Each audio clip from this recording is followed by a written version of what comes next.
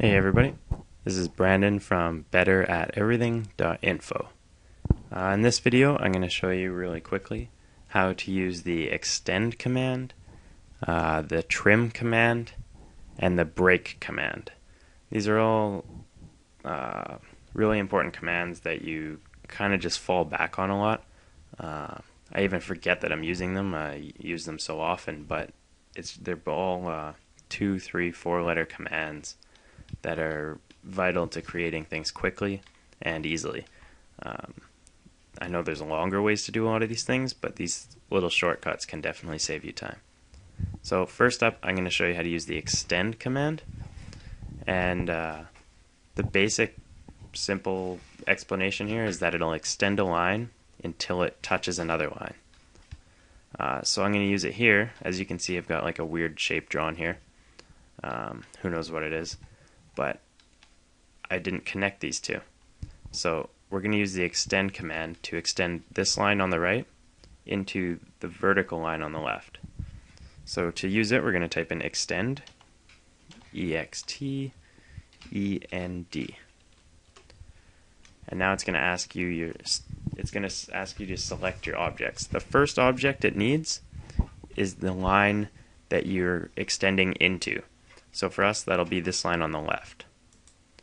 Now you can hit enter or spacebar, and it's going to ask you for your next line, or the line that's going to be crossing into that one or projecting into it. So we're going to select this line here. And you can see that it just drew the end of the line until it hit this vertical line here that we chose earlier.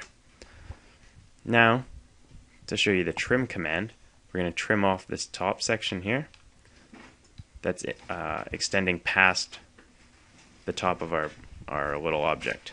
So to do that, we're going to type in TR and enter, and TR stands for trim. You can also type in trim. And to do that, it's going to ask for the objects that we'd like to trim. So we're going to select the two objects that we're using to trim and hit enter, and simply select the overlapping line.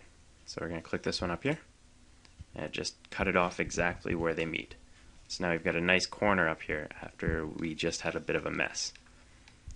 So down here, we're going to break the line.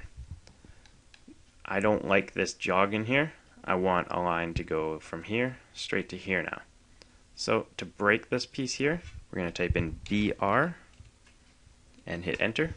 That brings up the break command. We're going to select the line we'd like to break. So we're going to select this one here. And now it's going to ask for a second point. It takes the first point we clicked as our first point, but I don't want to do that. I want to select a first point. So to do that, we're going to type in F for first. And now we're going to select right here. And then for our second point, we're going to select over here because this is the second spot we want to get rid of. There you go. It just erased what was that little zigzag. Now to finish off our object, we're going to use the extend command. EXT, enter. Oh, sorry, that was extrude. We want extend, EXTEND. So we're going to select the object to extend to, hit enter. Select the object to extend, enter, and that cancels that command. Now we're going to hit TR for trim. We're going to select our two objects. We're going to hit enter and trim off the leftover.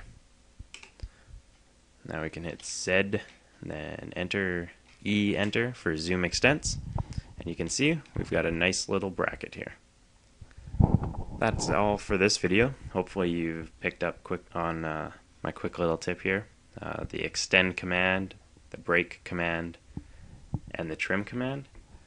Don't forget to subscribe to my YouTube channel. Thanks for watching, and have a good day. Happy drafting.